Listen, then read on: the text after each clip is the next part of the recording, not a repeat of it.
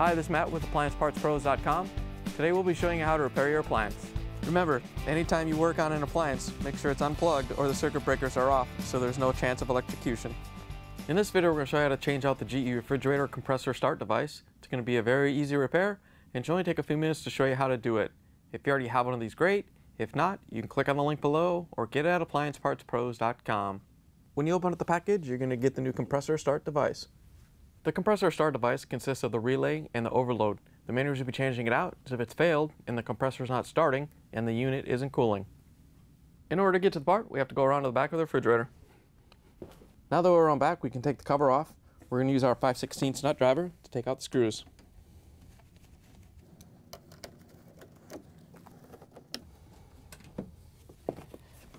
Once you have all the screws out, you can lift the cover off and set it aside. Now that we have the cover off, we can reach in and take off the wire that holds on the compressor start device and the capacitor. It's hooked into this metal frame right here, so we're just going to carefully move the wires out of the way and then reach in and press in on it to release the tension and unhook it from the metal. Once you have it unhooked, we can set that down. Once you have the retaining wire off, we can reach in and remove the capacitor. It's just pushed onto the start device, so we just have to wiggle it and pull it off.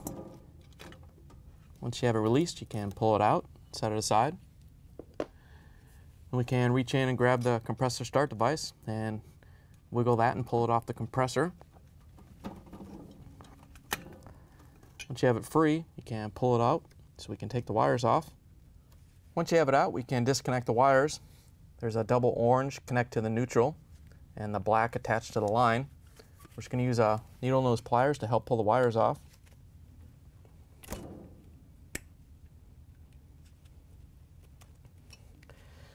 Once you have the wires removed, we can pull the compressor start device out of the refrigerator.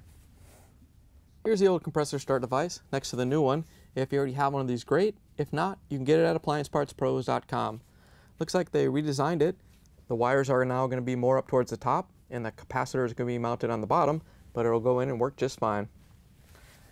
We're going to attach the wires and put the capacitor on before we install the new compressor start device. We're going to put the black wire on this terminal.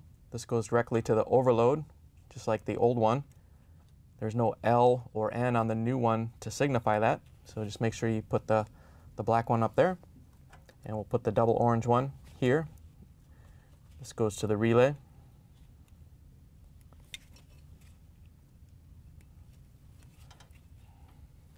Once you have those pushed in so you have a good connection, you can put the capacitor on.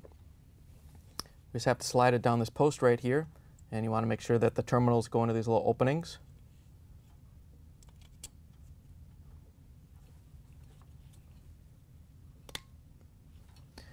Once you have it snapped in, we can put it into the refrigerator.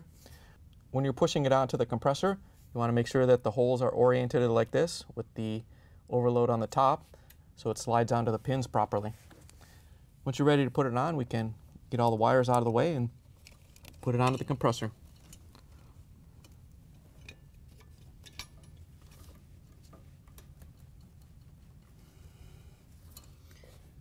Once you have it mounted securely, we can grab the wire and wrap it around.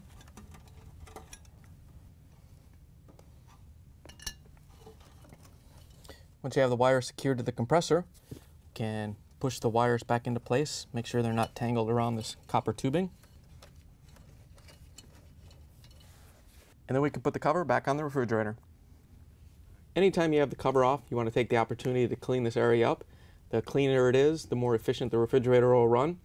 So you want to make sure you clean the compressor off and clean the motor up in the fan blade as much as you can.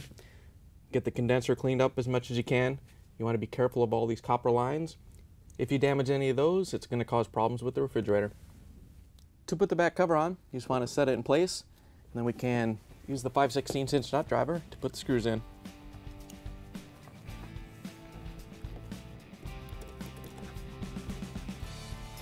Once you have the cover installed, we can plug the refrigerator back in and make sure it starts to cool. Thanks for joining us for another successful repair brought to you by AppliancePartsPros.com. Check out our other repair videos on our site, Facebook, and YouTube.